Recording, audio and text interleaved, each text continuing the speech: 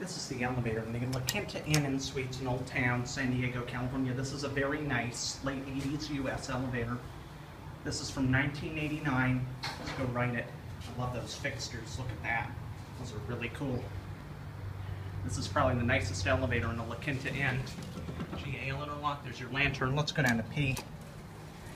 It's very nice. Indicators. 1989.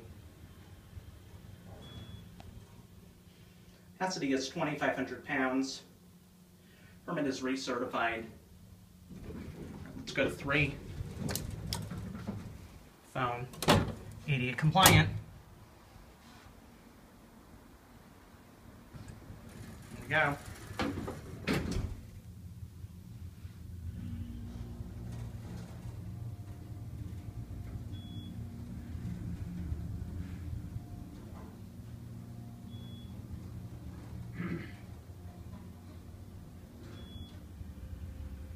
Let's go to P again.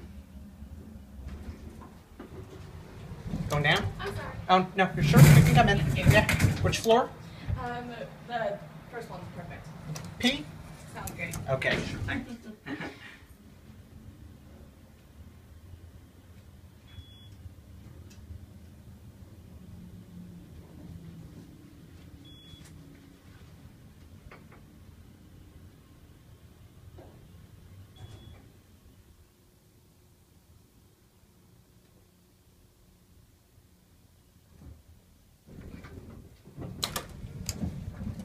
Thank you. No problem.